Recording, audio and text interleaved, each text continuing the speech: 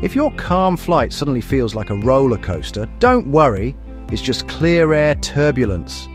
Let's dive in. At cruising altitude, the jet stream can do some wild things.